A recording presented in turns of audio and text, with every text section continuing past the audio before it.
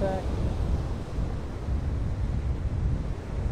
Akshay, the first 2022 Korn Ferry Tour event is in the books, and you can now call yourself a Korn Ferry Tour champion. I want to hear how you're feeling right now. Yeah, I'm super happy, obviously. It's just crazy. I didn't even think I would get these 4 starts, and somehow I fell into a category to create opportunities for the whole year, and just to be able to win out here against these players is unbelievable. And everything just kind of fell into place this week.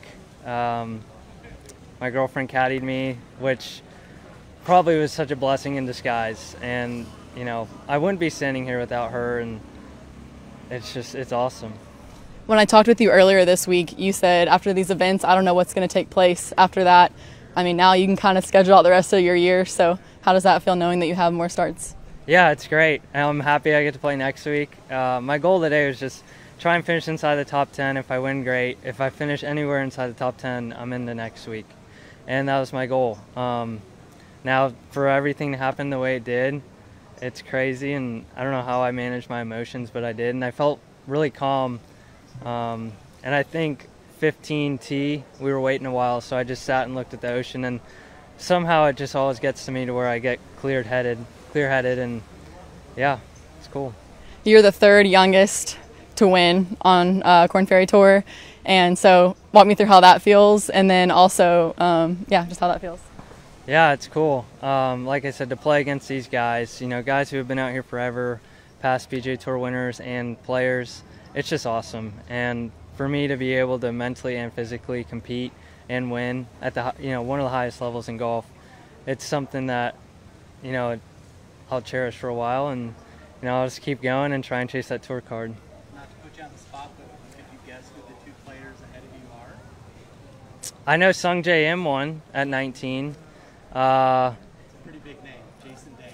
Yeah. So to be in that category of 20 teenagers who went out there, that's a pretty good category with those 2 players. Yeah, it's definitely really cool. I mean, those guys are some of the best players in the world, and hopefully I can, keep the legacy on with what they did and, play on PGA Tour. When you turned pro at 17, you obviously had this vision of accomplishing these things. Like, is it fun to start to see it all fall into place? You kind of mentioned that you're seeing the trajectory happen now. Yeah, I mean, it's crazy. The first year I turned pro is one of the worst years, I've had playing golf. I struggled mentally. I missed every cut. I had a lot of people, expecting me to play well, and obviously I expected to play well, and it didn't happen.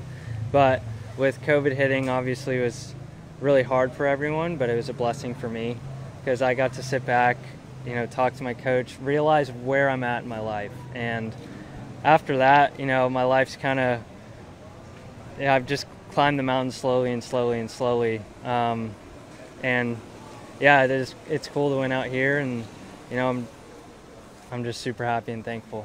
Are you proud of yourself for this? You seem so calm right now, and you kind of mentioned just sitting there looking at the ocean. Like, is it fun to be able to look at yourself and be like, man, I'm taking in this moment, but being so casual about it?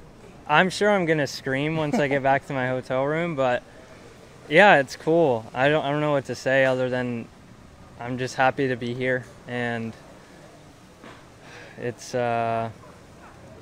this place really is really calm, peaceful. People are beautiful and very nice here. So the atmosphere and the aura about this place, I think, kind of leads into why I'm so calm right now, honestly. Golf-wise, you said it started to click. Was it about the course, your game, kind of golf-wise? How did it all come Yeah, together? I mean, 3 weeks ago I dislocated my shoulder and didn't know if I was going to even tee it up this week. And once I started hitting balls about a week ago. Now my swing actually turned out to get better and better as I went on.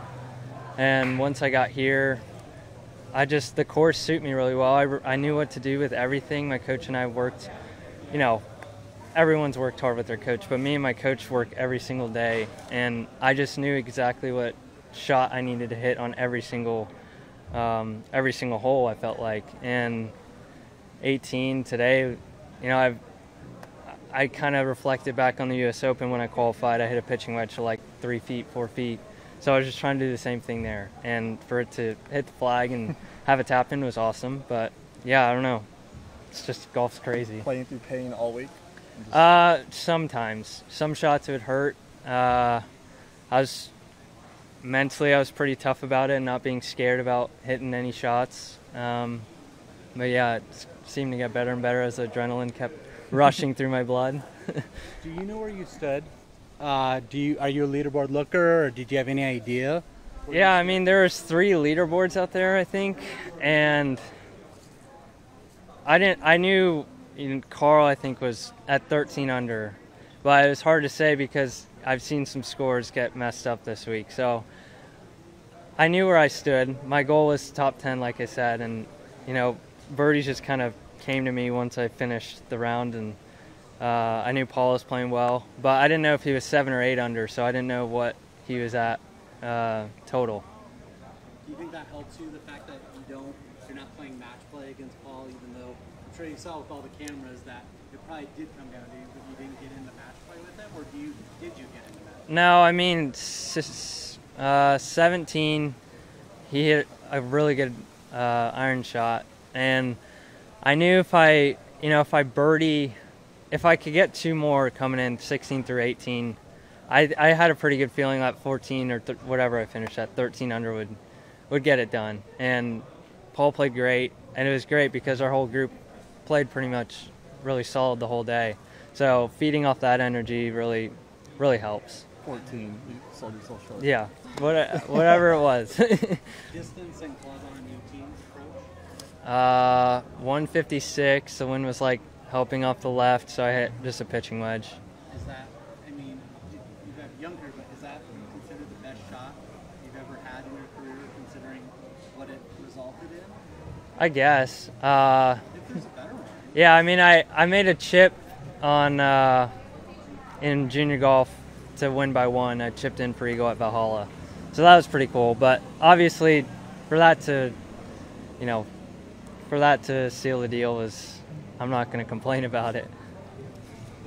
One step closer to the PGA Tour card. It's not official, but you're setting yourself up well. How do you play the rest of the season? Is it attack now?